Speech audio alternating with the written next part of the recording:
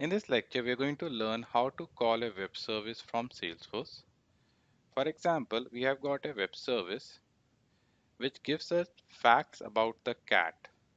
Now, in our example, we will update a record in Salesforce. As soon as the record is updated, the web service will be called, and then anything that is returned by web service will be updated on the record itself. Now, if we look at this particular web service, it has got a get method, and this is the path, and what it returns is the facts as such. So if I look at that, so this is something that is returned by the web service, and we are interested in the text of it. Now let's go to Design Center.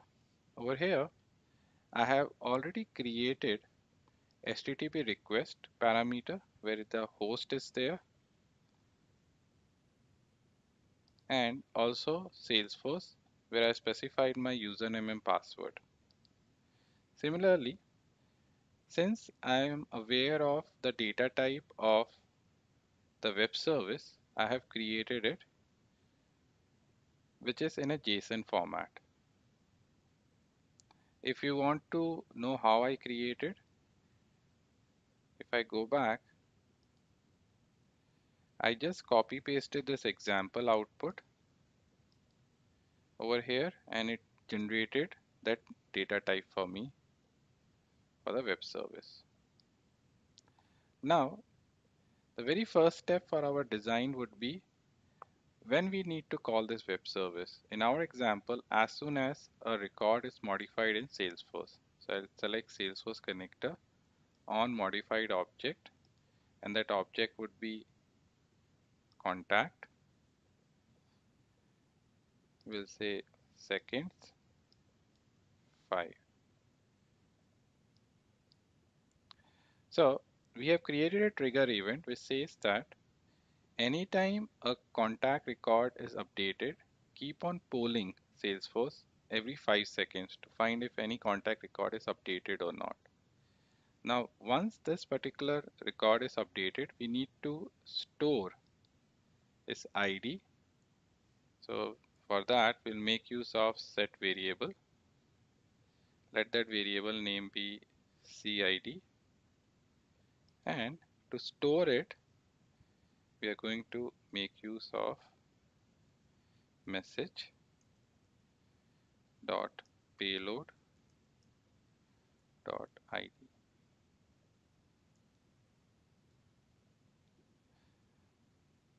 So what we are doing, whatever is the payload that is going to come from Salesforce, we are storing that ID into a variable by name CID. This we are doing because at the very end we need to update that record. Once we have done with this, then we need to call our web service. So for that, we will HTTP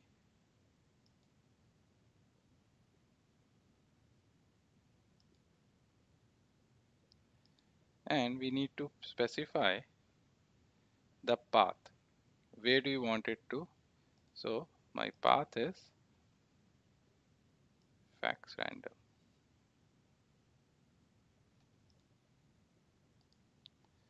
And I want to make use of get method for this particular web service. So that's why I selected get over here. I'll hit close.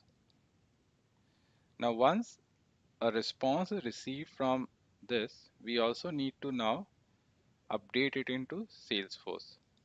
So I'll again select Salesforce. I need to update. So I'll select update. And I want to update the contact. Close. Now the response from web service would be in JSON, but over here I have got array of results. So I need to transform. So we'll select transform in between.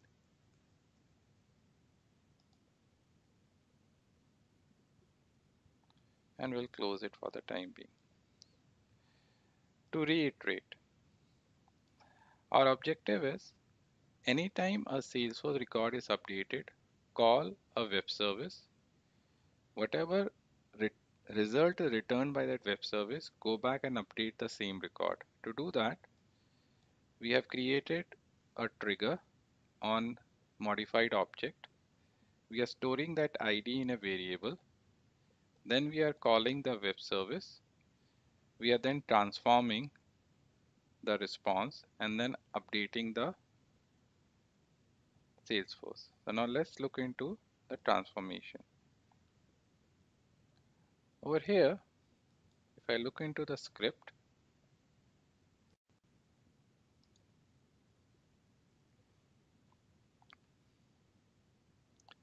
so what we are saying that the ID of the record which needs to be updated should be that ID which is stored in the variable CID. And there is a field on contact by name description that should be updated with payload.text. Now this we need to specify the payload. This is set select.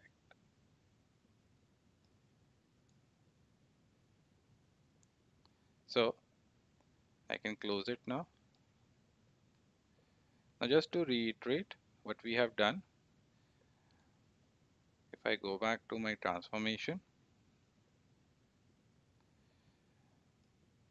the web service is going to return me a lot of things, but I am more interested in text. That text I have mapped it to a description column on the contact object, and also the ID I'm getting it from the stored variable. Now if I run this particular one and if I open the Salesforce also, so in Salesforce I have got this contact. Over here the description is empty. Now whenever I update a record in Salesforce,